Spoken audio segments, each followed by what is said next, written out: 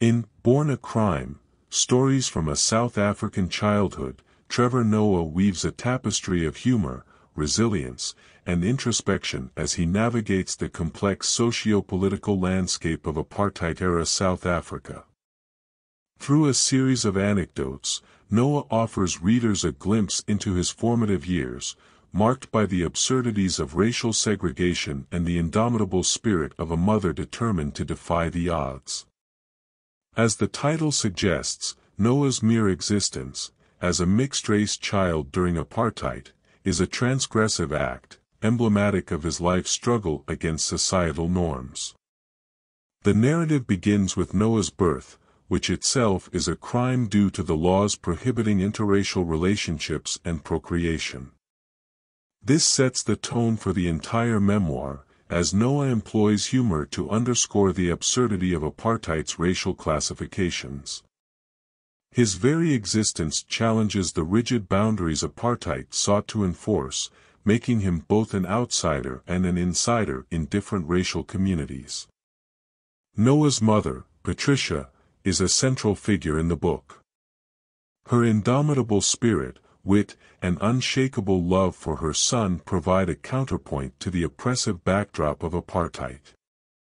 Patricia's defiance of social norms, her determination to provide for her family, and her resilience in the face of adversity are nothing short of inspirational.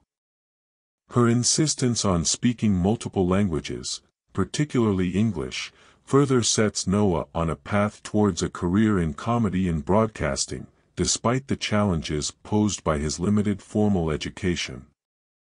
Through a series of anecdotes, Noah paints a vivid picture of his upbringing in Soweto.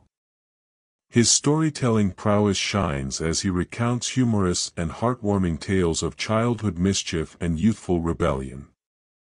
These anecdotes are not merely anecdotes, they serve as vehicles for exploring deeper themes such as identity, race, and the human capacity for resilience. Noah's exploration of race is particularly poignant. He recounts experiences of being neither fully white nor fully black in the eyes of apartheid society, often occupying a liminal space that both confuses and enlightens him. This unique perspective allows him to critique the absurdity of racial classifications and the arbitrary nature of privilege. His interactions with various racial groups expose the fault lines and contradictions in apartheid ideology, making it clear that race is a socially constructed concept rather than an inherent reality. As Noah matures, he grapples with the complexities of identity. His comedic talents become a means of negotiating these complexities, allowing him to connect with diverse audiences and challenge racial stereotypes. The book highlights the power of humor as a tool for social commentary and a means of bridging divides. Noah's ability to navigate different linguistic and cultural contexts further underscores his adaptability and his capacity to transcend the limitations of his upbringing. Despite the heavy subject matter, Born a Crime is infused with humor throughout. Noah's wit and storytelling acumen ensure that even the darkest moments are not devoid of levity. This humor is not merely a narrative device but a coping mechanism for both the author and his readers. It serves as a reminder that resilience and laughter can coexist even in the bleakest of circumstances. The memoir also delves into Noah's relationship with his mother, a complex and central element of his life. Patricia's fierce love and high expectations for her son drive him to excel academically and morally. Her influence is both a source of strength and a burden, as Noah grapples with the weight of her aspirations for him. Their bond, tested by poverty, domestic violence, and societal prejudice, serves as a testament to the enduring power of maternal love. In the final chapters, as Noah comes of age, the narrative takes on a more introspective tone.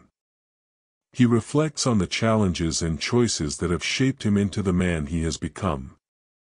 He acknowledges the role of luck and serendipity in his journey, emphasizing that his success is not solely a product of his individual efforts but also a result of circumstances and opportunities.